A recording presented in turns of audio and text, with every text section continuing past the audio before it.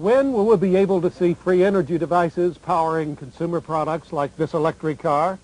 Well, they're already here, and you may be able to purchase one by the time you see this program.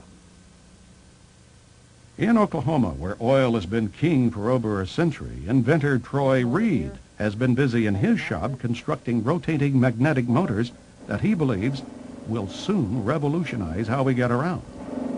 And it does work. This is a new prototype of the magnetic motor, and if I can explain a little bit about what you call a magnetic field. All magnets, the big old wooden prototype, has a system. As the motor went over, it had a tension to jerk over like that. If you take this motor here and you take your finger and rotate it, it doesn't have that jerking in it. So what I've done, I got rid of the crankshaft. I've got rid of the injectors, and the system in this motor here, as you crank this motor up, and like you do the other one, the motor will start running, and what I'll do, I'll energize it on this motor here.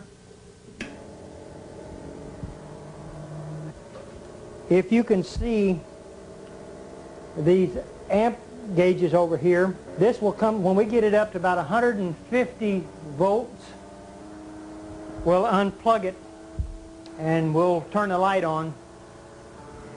If you turn this around where you can see this side here, all the working parts is behind this system here, operates from a little computer.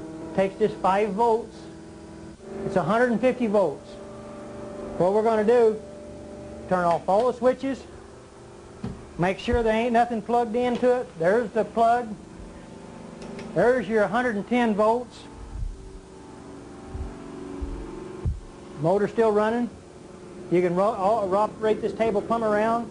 Still got energy running. Nothing tied up in the back of it. Nothing on the floor. Rotate around, still running electricity. So we're looking, hoping this time next year that you'll be able to use it in your home. So that's another. And what's good about this, you're talking about electric automobiles, this right here can set it in the back of an electric automobile and generate electricity and charge batteries up in a car.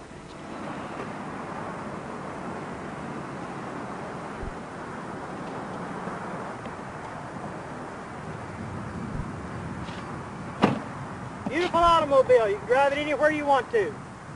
You don't pollute the air.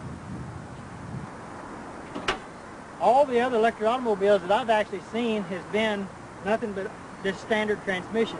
This is an automatic transmission car. There's not a whole lot of what you call junk, I would call, under cars. I've seen a lot of electric cars that had a lot of stuff in it. The only thing that this has a battery to run the radio, the blower. We've got 2 safety switches over here that can be mounted into an enclosed system, but we did this where you could see, where people can see this car with the technology. It's a safety switch system. This is a controller box, a Curtis control box. It cuts the amperage down. So with the amperage, here's what's real good about electric automobiles. All electric automobiles that have surge technology with this in it, they create heat. They've got to have a fan to blow this Curtis controller off because it gets hot. We don't want that to get hot. We want to stay that cold, because once it stays cold, you save on all the computer chips that's in this controller. So that means you can go farther, longer, and you don't have no problems.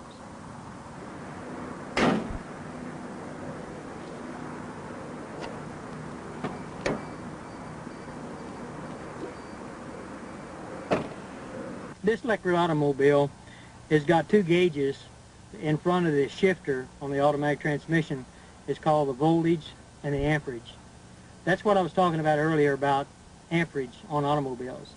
Let's see if we can't get the amperage to go down instead of going up. The voltage on this here should say somewhere around 120 volts. When we start out, there's no amperage at all. So the gauges is down below here, and we're getting ready to take and go drive the car. and you can see for yourself what it does. All you do is to take and put it in gear, and the motor sounds like a little sports car. Shifts, runs good, fantastic automobile, drives.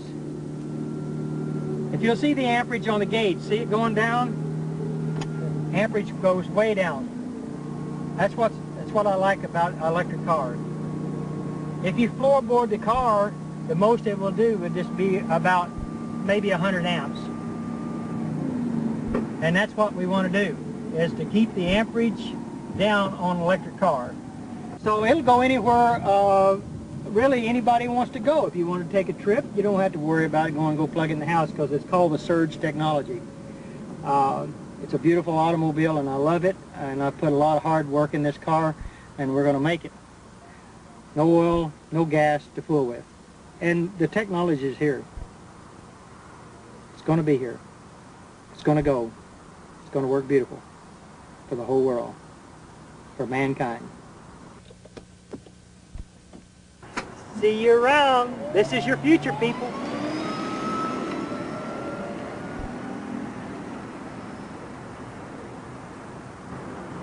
As we have seen so far, electromagnetism seems to be offering the most viable path for many contemporary inventors.